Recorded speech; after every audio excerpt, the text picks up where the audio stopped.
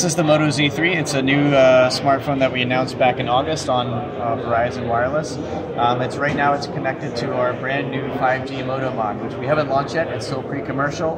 We'll make that available early in 2019. But we have a working version right here that's connected to the 5G ultra-wideband network specifically for this demo, developed by Ericsson and Qualcomm. Okay, and over there, that's the base station, right? That's the base station up there, which is why we have the device facing directly in there to get the best line of sight for this demo. The network here is obviously pre-commercial. They only built it for this demo over the last couple of days. Okay. So that even the speeds that we see here will not be quite as fast as what you'll see on a commercially available network once the 5G networks are deployed. So through this app that Qualcomm developed, we have 4 different file sizes to choose from. They're hosted locally on a server, and we'll actually download over 5G to this Moto Z3 device. So we can start with the 50 megabyte file and see how fast that takes to download. So that just downloaded in under 2 seconds. Let's give it something a little bit more difficult here with 250 megabytes.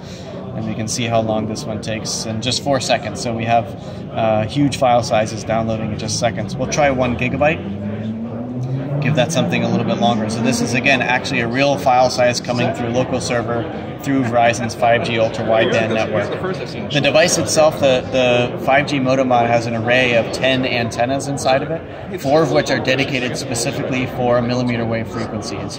We have 17 seconds there for the 1 gigabyte file. So the 4 antennas, 2 are facing the sides, 1 is facing the rear, and 1 is facing the front. So no matter where you are, no matter how you're holding the phone, you still get the best connection to 5G, no matter what your use case is. Okay. Any timelines on when the actual 5G modem will be available for the phone? So the Snapdragon the 855 and the X50 modem are both in the 5G Moto mod right now. So as soon as we launch that in 2019, you can snap that on the back and you'll get those capabilities in the phone.